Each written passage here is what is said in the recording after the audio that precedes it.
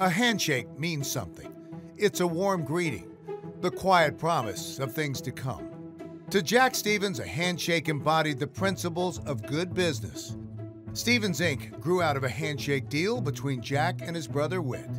That handshake provided our foundation, built on integrity and trust, that has been passed down through generations. Warren Stevens, 29 years old today, will be the new CEO of Stevens Inc. Warren Stevens became president and CEO in 1986, and today serves as chairman, president, and CEO. Only the third person to do so in our 90-year history. Always operating under the vision and values set forth by his father and uncle, Warren has grown the firm from a single office in Little Rock, Arkansas, to locations in strategic markets across the United States and Europe. Stevens is successful because we value relationships with our clients more than transactions. Our staff is one of the longest tenured and experienced among our peers. It is accountable to the success of our clients and rewarded for doing the right thing. This is integrity in action